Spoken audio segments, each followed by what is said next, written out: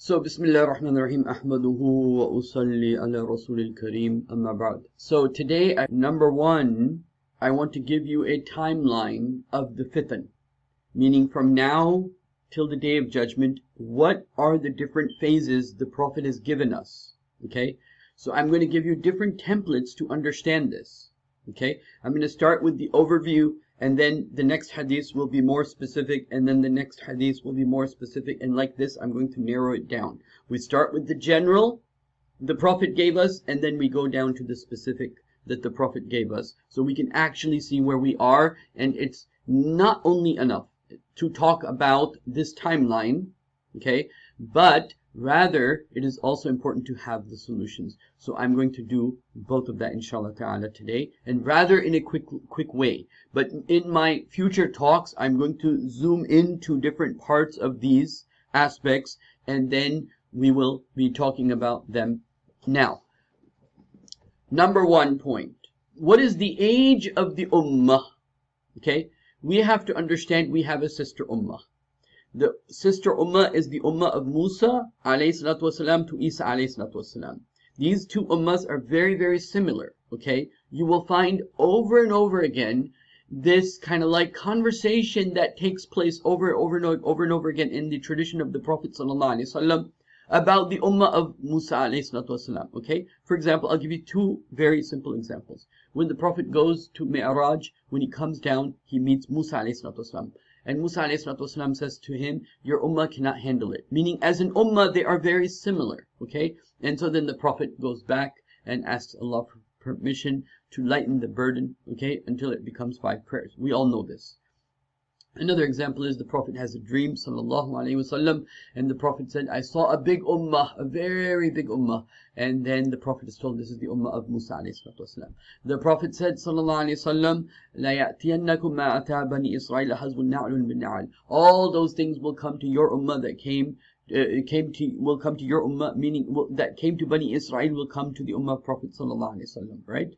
So we know that ummah and the age of that ummah from Musa to Isa, both of us end in Isa alayhi salatu wasalam, okay? They had Dawood as their Khalifa, Suleiman as their Khalifa, they had Talut as their Khalifa, they had others as their Khalifa. We had Abu Bakr, Omar, Uthman, Ali, okay? Even though there's a difference of gap in terms of timing, but like the Prophet said, 2 shoes of a pair, it eventually turns out to be almost equal. Al-Aqsa is taken away from Bani Israel. Quds is taken, the Holy Land is taken away from Bani Israel, first from the Assyrians, then from the Babylonians twice. Al-Aqsa will be and has been, you can just about taken away from us now twice too. First time was by the Crusaders, and then Salahuddin Ayyubi won it back. And now the second time is now when this, after the state of Israel and Jerusalem being the capital, and now they're annexing all the lands. So now they will take Jerusalem again the second time, and then Isa alayhi salatu wasalam will come and free Jerusalem from the forces of that time. Now, so what is the age of the Ummah of Bani Israel? The age of the Ummah of Bani Israel is almost 1,500 years old. The age of this Ummah is also going to be around 1,500 years old. There's a hadith of the Prophet ﷺ in which the Prophet says, oh Allah, give my Ummah a half a day more. This is in Sahih Bukhari. Sahih Bukhari. We're going to focus on these ahadith as time goes by. Meaning, 1 day with Allah is 1,000 years. And then half a day more is 500 years. This is what Imam Suyuti and many of the great scholars, including Dr. Isra Ahmad rahmatullahi alayhi, they had the feeling that the Ummah will last about 1,500 years, give and take, okay?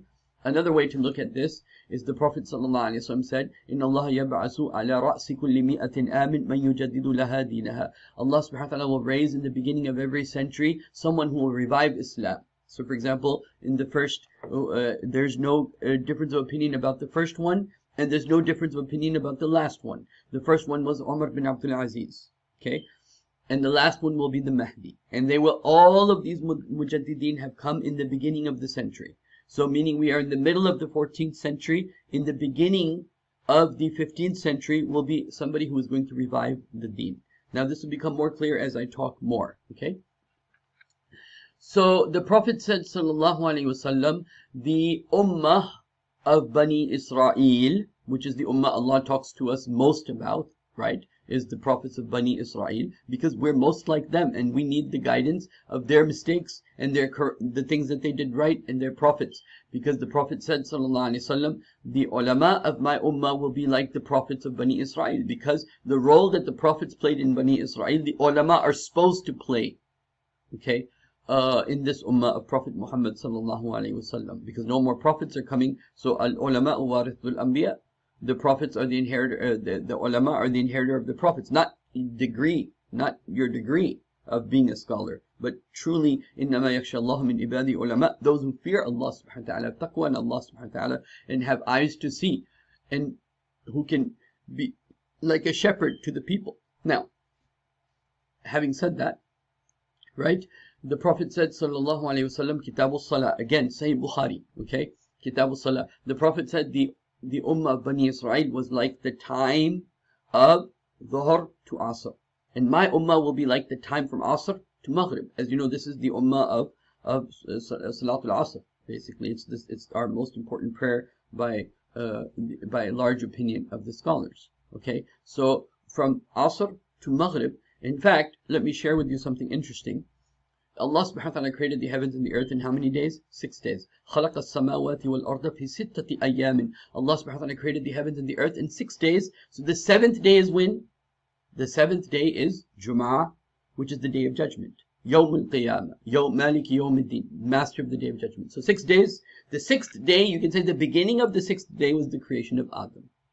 Then the Prophet said, Bani Israel is like from the time from Dhuhr to Asr. And our time will be like from Asr to Maghrib.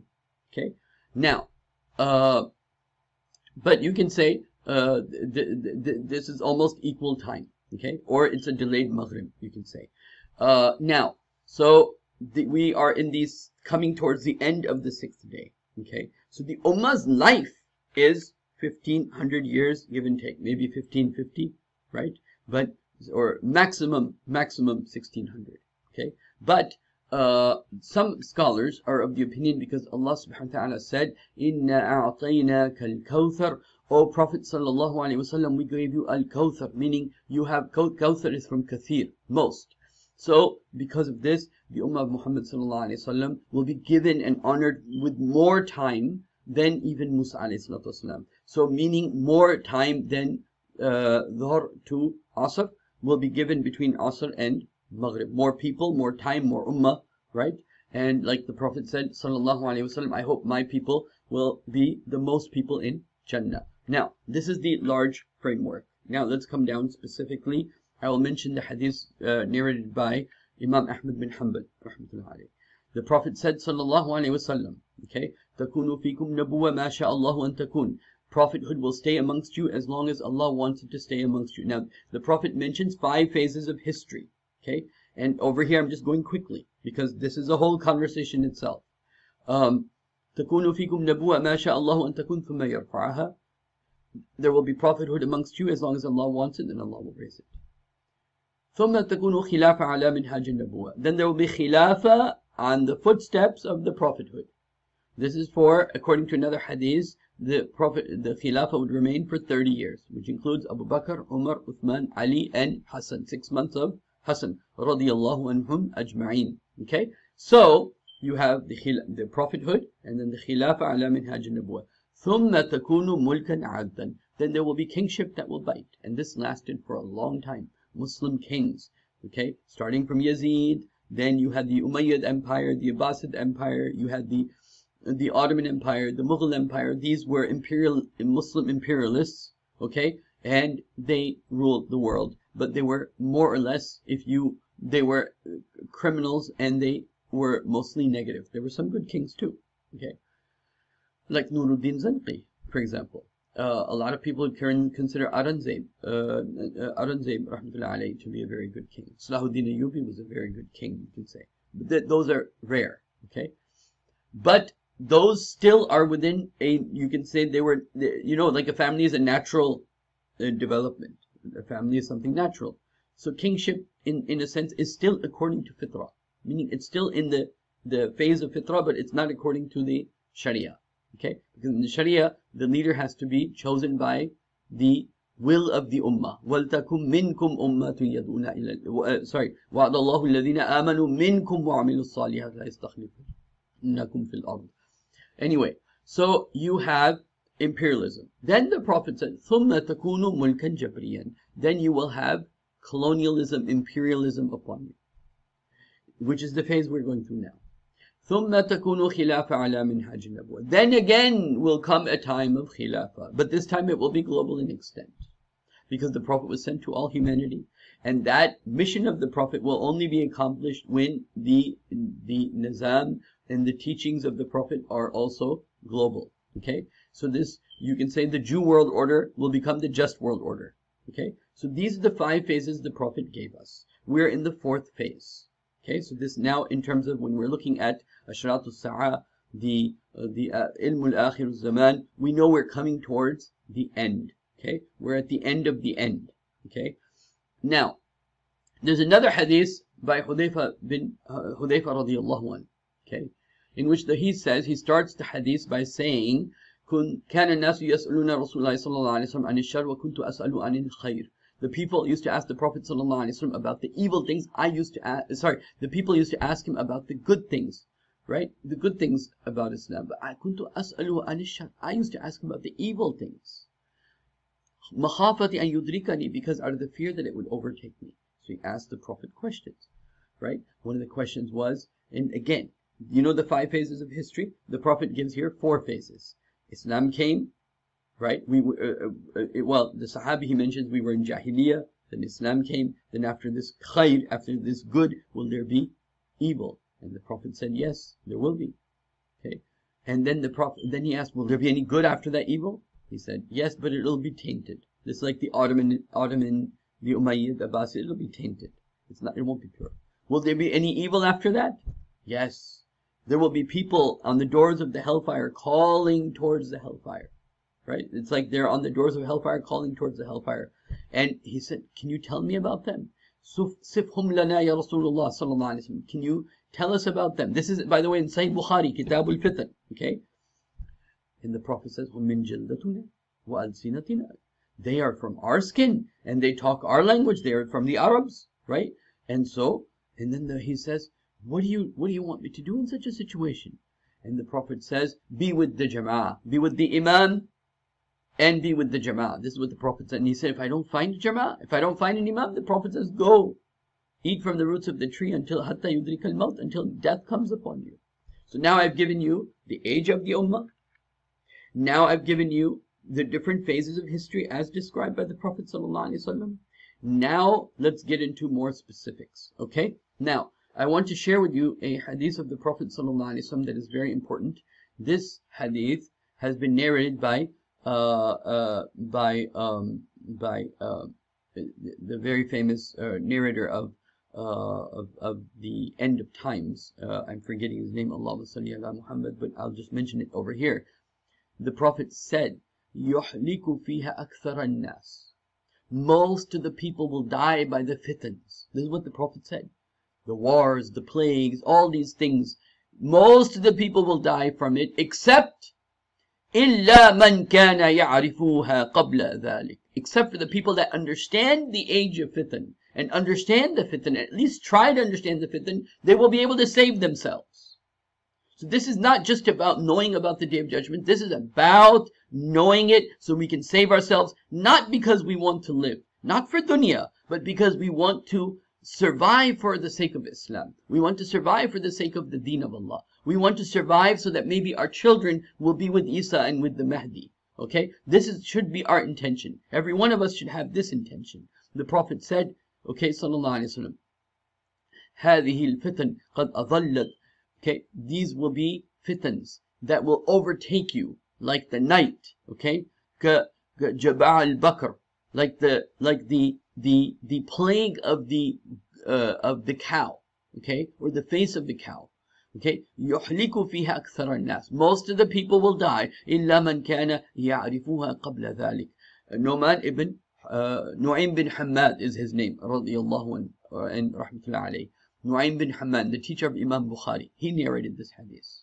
Okay, now let me tell you what is happening from here, where we are today, to the end of time. Okay, now for that, I will be focusing on many narrations of the Prophet ﷺ that are dealing with this, but I'm only giving you a gist over here so that we understand the gist. Okay, and that is this hadith narrated by Abi Hurairah radiyallahu anhu, قال الفتنة الرابعة أمياء مظلمة تمور مور البحر. The fourth of this, remember, the fourth phase. This is very al-fitnatu rabi'a. According to that hadith, remember I said there are 5 phases: prophethood, khilafah, imperialism of the Muslims, and then colonialism, forced imperialism on the Muslims. And the Prophet says the fourth fitna, okay, umya'u mudlima, will be like a dark night.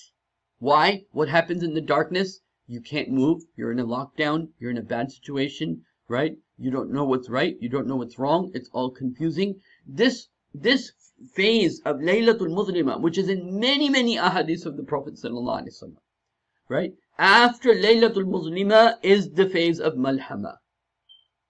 So get this. I want this to be clear, okay? That Allah knows best, but it seems clear from the text, and Allah knows best, meaning this is not hisharatun nas. This is not an indirect, you take something out of the text. No, this is ibaratun nas.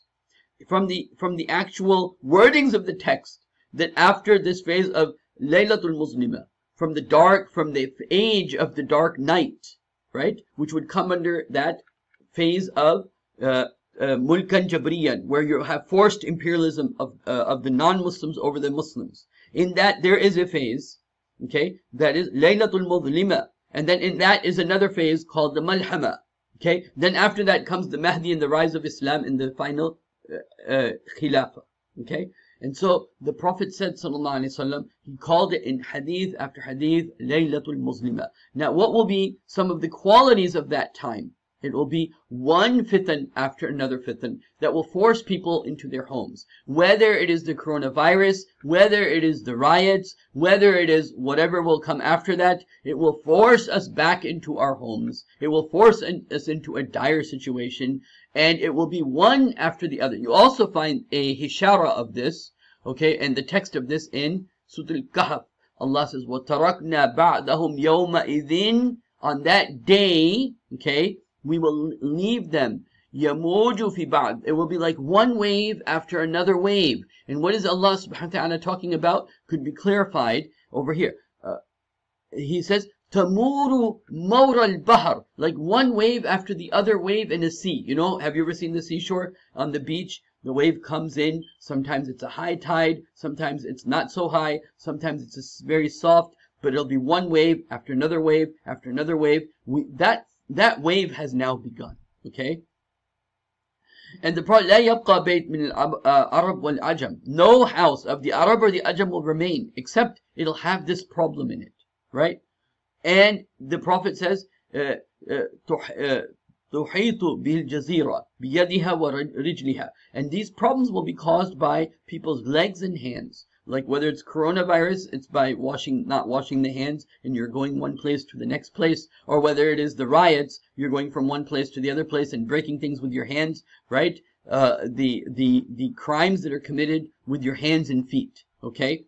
And then تُعْرِكُ الْأُمْيَةِ فِيهَا عَرَقْ الدَّيِّمِ. It'll be as if they're trapped, right? And then يَشَدُّهُ الْبَلَاءِ. And difficulties will increase from one level to another level to another level. حتى ينكر فيها المعروف. Until the good will no longer be looking like the bad. ينكر فيها المعروف. People they have no choice from their perspective but to do the bad things to survive. ويعرف فيها المنكر. And people will accept the wrong things. لا يستطيع أحد يقول مهما. No one will be able to say anything, okay, is what it means.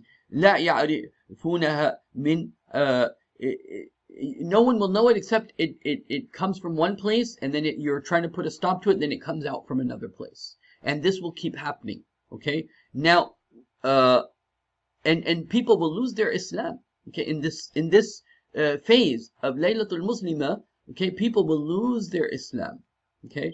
And so the Prophet said, sallallahu alaihi wasallam, and I'll just narrate this, there will be a fitna in which one sleeping will be better than the reclining one. The one reclining will be better than the sitting. The sitting one will be better than the standing. The standing will be better than the walking. The walking will be better than the running. And I said, O Messenger of Allah, with the Prophet's talking about which phase? Laylatul Mudhlima. That time that where there will be like, it's like a dark night. It's like you're locked at home, right? Because of fear, okay? Because of coronavirus, because of riots, because of whatever comes after that. It could be wars, could be a bunch of things, but it'll be one after another and another and another and another, and you will be forced to be more and more at home. And if you're going out, it's more and more people are going to be going outside or doing activities, not for good reasons, but for bad reasons. More and more that is going to happen, okay? So, over here, I just want to mention very quickly the timeline that we're in, okay? Laylatul Mudhlima will be followed by, and there's the explicit text, which I'm not going to go over today, but I'm only mentioning part of it, that after this Laylatul Mudhlima is when the wars will start. The big wars, the Malhamah, will start at the end, right? And so this period, this time period, where, again, I'll give you another few things to consider, where Jerusalem will now begin to rise. Do you know how many people from America, how many Jews are now beginning to go back? How many Jews? Look it up. Jews applying to go back and live in Israel after coronavirus. Okay, it's happening. Okay, and anyway, the point I'm trying to make, inshallah, is that we are in the phase of Laylatul Mudhlima. So what do? We got about, according to one hadith, we have 12 years. This Laylatul Mudhlima period will last for 12 years. In this period of 12 years, you have to do the following. Number one, we have to take the knowledge of the deen from the internet, because it will not exist forever. Okay?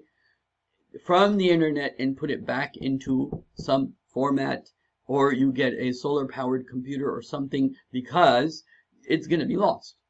Okay? Somebody would do a great deed if somebody in every city of the Muslim world gets a solar powered laptop, for example, and downloads all the important YouTube's videos and just keeps it there, and it's there, and it can be, you can use light in the sun and you can watch the videos and learn that way. Allahu a'lam. But even better than that is maybe Allama bil qalam, is that you put it down in the form of a pen. Okay? And Allah knows best. Number one is preserving the deen. Okay. Number two, you have to be part of a jama'ah. You have to have an emir. Okay. It doesn't matter where, but you have to. Okay. You have to have an emir. You have to have a jama'ah. You have to have a plan. If there's a jama'ah, there has to be a plan. What is the plan? You got 10 years. You got 10 years to plan it out. You have to learn fishing. You have to learn how to cultivate the land. You have to learn how to do hunting. You have to learn how to survive on a mountain. You have to learn martial arts. You have to learn about security. You have to learn how to protect your family and your people. Okay, and you have to have a jama'ah, and you have to understand how the dynamics of a jama'ah work. This is the time for Muslims to become mature. We don't have that much time, because once the wars start, the Prophet said, and this will end. Okay, the Prophet said, sallallahu alaihi wasallam, there will be a big bang. Okay, called the had. Okay, some people are interpreting it, some Muslims are interpreting it to mean an asteroid from outside will come and hit the earth. Other scholars are taking it as a nuclear attack. Okay, this nuclear attack, or this had, okay, which is mentioned indirectly in the Khan. Okay, but I'm not going to go into that. There's a special prayer you have to know about that time.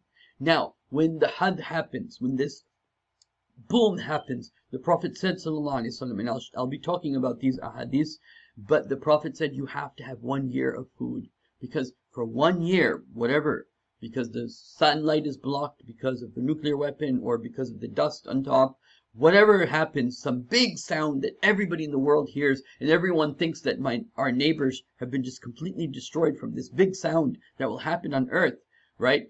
And according to some of the scholars or some of the narrations, it seems like it might be an asteroid that will hit the Atlantic Ocean, I think it is, and then it'll cause ripples and so on and so forth, and this whole system will fall down, and then we will all be back to places where there's no YouTube videos, there's nothing.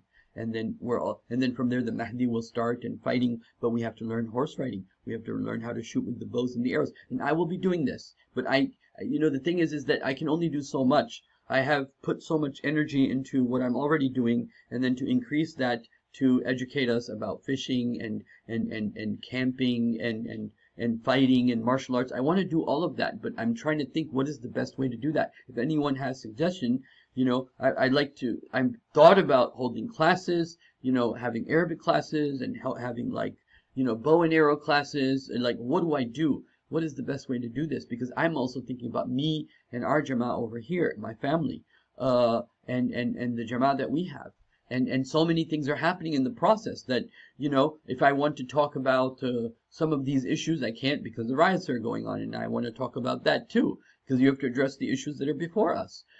So, Allahu A'lam, what is the best way to deal with all these things? But, and I have my own weaknesses, I have my own lack of ability of doing things, right? And so, Allahu A'lam, how things will go, but we don't have a lot of time. And what I'm pushing for is everyone learn. This is the time to get discipline. Discipline.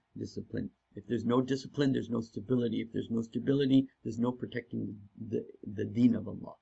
Forget about us. There's no protecting Islam if there's no stability. If you want to protect, you know what Allah says for Zulqarnain? Makkannahu fil ard. You know what Allah says for Yusuf alayhi salatu wasalam? Makkannahu fil ard. Stability is the most important thing for being mature. Having a mature Jama'ah, you gotta have stability. So I will end here, inshallah ta'ala, for today. I think I said a lot of what I wanted to say, and so this is the timeline of the age of the Fitans. Okay, the timeline of the Ummah, and then Laylatul Mudlima, followed by Malhamah, followed by Khilafah Alamin, the rise of Islam after that. Okay, but we have to survive this time, and we have to not go to Mahdi as individuals. We need to survive so that we go and we're able to send people to the Mahdi in groups, in jama'as, in entire groups that need to support him. Okay, and so so I'll end here. أقول قولي هذا أستغفر الله لي ولكم ولسائر المسلمين والمسلمات.